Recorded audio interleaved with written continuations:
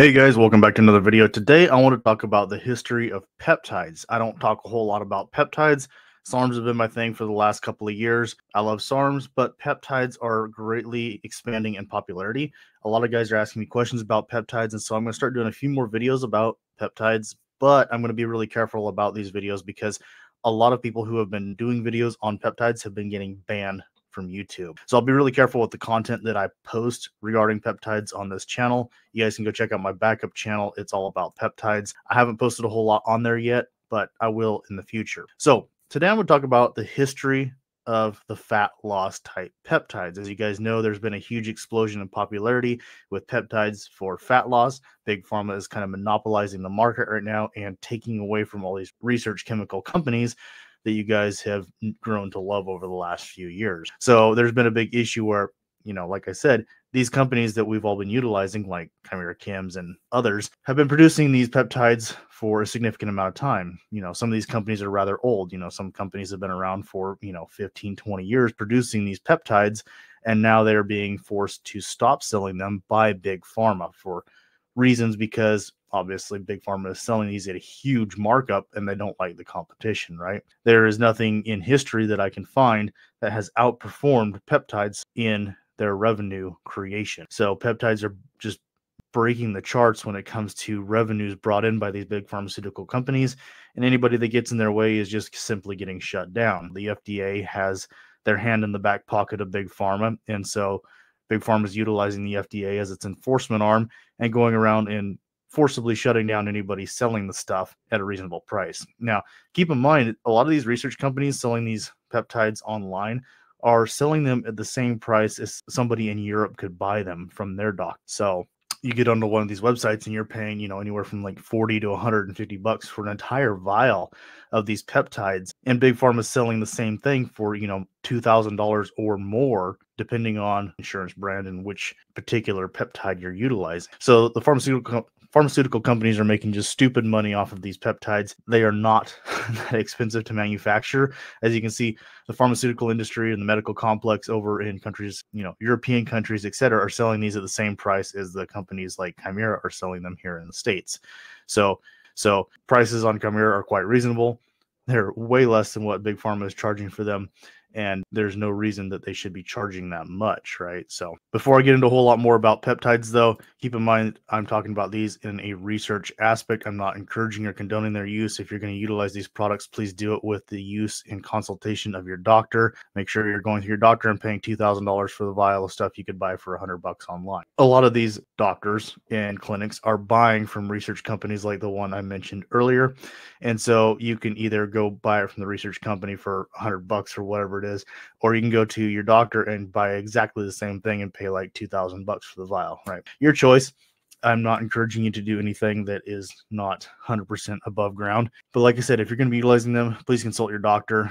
There's a lot of us gym bros who have a lot of information to give, but usually the doctor knows more. Even though they've never researched this stuff or studied this stuff in school, they know significantly more about something they've never studied than somebody who's utilized it, right? All right. So to start with peptides and their history, they really started back in the 1950s when they discovered growth hormone releasing peptides, or GHRPs, such as GHRP2 and GHRP6. These showed promise in stimulating the release of growth hormone from pituitary gland, which in turn promoted fat loss through enhanced lipolysis. Peptides really started out in popularity back in the 1950s with GHRP. GHRP is growth hormone releasing peptides. The ones that they first found were GHRP2 and GHRP6. These showed a lot of promise in stimulating the release of growth hormone from the pituitary gland, which in turn promoted fat loss and enhanced lipolysis. Moving up to the 1970s and 80s, research discovered ghrelin. It's a hormone that stimulates hunger and growth hormone release. So this led them to the synthetic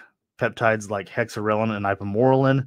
These were designed to mimic the impact of ghrelin without the side effects of hunger. And these peptides were really kind of the step forward that really enhanced the research with fat loss peptides. You move up to the early 2000s and peptides like CJC 1295 and AOD 9604 started coming onto the market. CJC 1295 is known for its long half-life and increased growth hormone and IGF-1 levels. It enhances fat metabolism. And then AOD 9604 is a fragment of human growth hormone and specifically targets fat loss without impacting blood sugar levels. So it's a really popular choice among researchers. It's a great product to add on to something like MK677 to magnify the results. Now, as far as my own personal use with these, I've used a combination of several of these. Primarily, before I even knew about peptides, really, my doctor prescribed a combination of GHRP2, CJC1295, and ipamorelin. So it came in a little vial. You do an injection every night before bed, and I did notice a pretty significant difference. Looking back, the dose was extremely small, but he prescribed it to me to help increase growth hormone levels. And I feel like it did cause some noticeable changes. Primarily my hair and fingernails looked better. My skin was healthier. I was sleeping better. And I did lean out a little bit while utilizing them. Like I said, it was a really low dose. So it was just kind of a supplemental type product at that dosage. And this all started to change when Big Pharma realized they could make money off of helping people lose weight. Fucking mind-blowing, right? So this is when semaglutide and tirzepatide really blew up in the market. These peptides became very well known for their ability to cause extreme weight loss. These aren't magic miracle pills, but people would be going to the doctor and getting an injection once a week, or some people were just injecting themselves. The doctor would give them a pen, or they would just buy it from a research company at 20th of the price and do a weekly injection, and they were losing extreme amounts of weight. There's people all over social media who have posted pictures of their before and after. Thousands, if not tens of thousands of people who have lost over 100 pounds utilizing those products. So they're extremely well known for their fat loss capabilities. They do have some side effects that are usually minimal and almost non-existent on a per capita basis, and they do have some side effects that are positive too, such as with semaglutide, it helps people cut out cravings of things that are unhealthy. For example, a lot of people have quit smoking successfully while utilizing semaglutide. Of course, all of these peptides are available on Chimera Chems, at least for now. I'm sure here in the near future, they are going to be forcibly stopped from selling these peptides because Big Pharma doesn't like the competition. Of course, Chimera and other companies offer a wide range of peptides that aren't just the ones I listed. There are other peptides such as retatrutide that show a lot of promise with helping with fat loss. So there are other ones as well. Testosterone, which is one that's really interesting to me for myself. This is something I might use in the future once I get cleared up of everything I have going on right now. But it's been used with HIV patients for visceral fat loss, and it has some very good promising research that's been done on it as well. So if you're looking for more information on peptides, I know there's going to be a big search for replacements to semaglutide and tirzepatide here in the near future, because as Big Pharma shuts down these little companies from selling those two products, people are going to be looking for an alternative.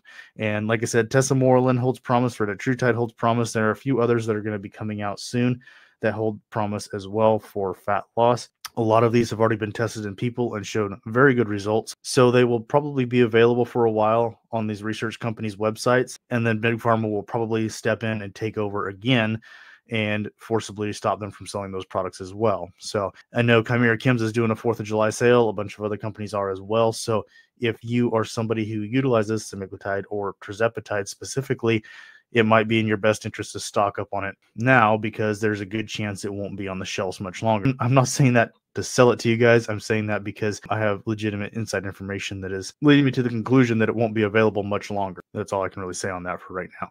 But I hope you guys enjoyed this video. Make sure you subscribe, like, comment, and share. It helps out a ton with the algorithm. Thank you guys for the support. I can't end this video without doing a plug for my own product. So hop on over to Warhorse and check out my new intra, pre, and post workout product. This is an amino blend that I created myself. I absolutely love this product. It tastes amazing. This is a 4-pound container that you're getting on there, and it's got everything. It's got the branched chain amino acids, essential amino acids, creatine, glutamine, dextrose, and I formulated this with prime ratios of each product, so your body's getting maximum utilization out of the amino acids specifically.